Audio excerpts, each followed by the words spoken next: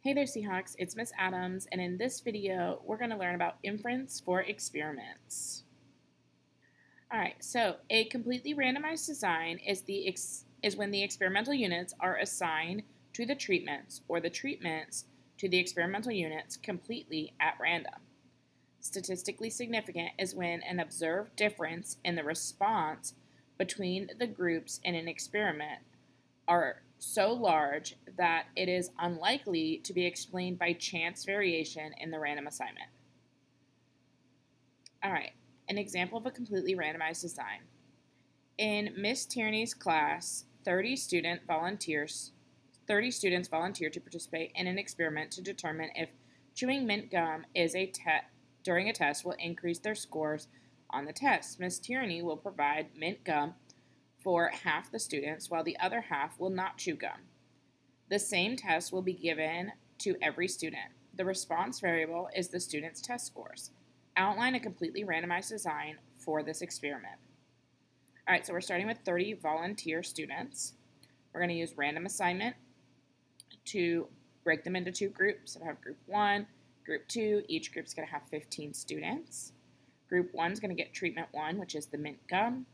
Group 2 is going to get treatment 2, which is no gum. And then I am going to compare the mean test scores. All right. The purpose of random assignment. To see if fish oil can help reduce blood pressure, males with high blood pressure were recruited and randomly assigned to different treatments. 7 of the men were randomly assigned to a 4-week diet that included fish oil. 7 other men were assigned to a 4-week diet that included a mixture of oils that approximated the type of fats in a typical diet. At the end of the 4 weeks, each volunteer's blood pressure was measured again, and the reduction in diastolic blood pressure was recorded.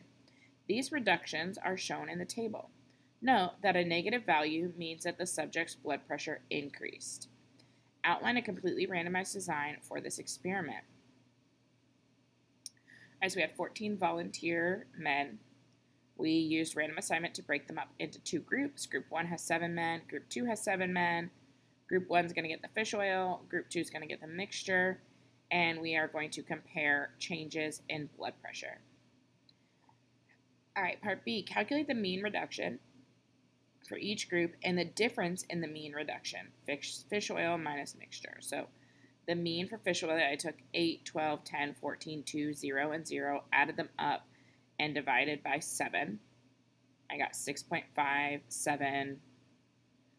And then the mean, x bar, for mixture, I added them up and divided by 7. I got negative 1.14. Okay, so the difference in the mean reduction, fish oil minus the mixture, is 7.71. All right, so now part C, 100 trials of a simulation were performed to see what differences in the means are likely to occur due to chance variation in the random assignment, assuming that the type of oil doesn't matter. Use the results of the simulation below to determine if the difference in means from question 2 is statistically significant. So essentially, they took those numbers that we had and they just kind of shuffled them up and randomly assigned 7 of the outcomes to the fish oil group, 7 to the mixture group, got the mean difference, fish oil minus mixture, and put that as a dot on here. Then they did it again. They shuffled them up, randomly assigned 7 to fish oil, 7 to mixture, and found the mean difference. So these are the simulated difference in mean reduction based off of our sample that we had. So here's where 7.71 would be, and above, I kind of just drew an arrow.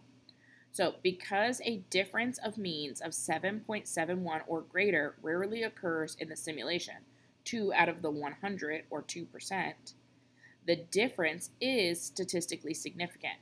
It is unlikely that a difference this big would occur simply due to chance variation in the random assignment.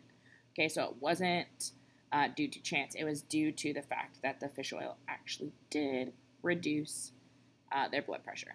Okay, so it wasn't just a chance variation. All right, go Seahawks.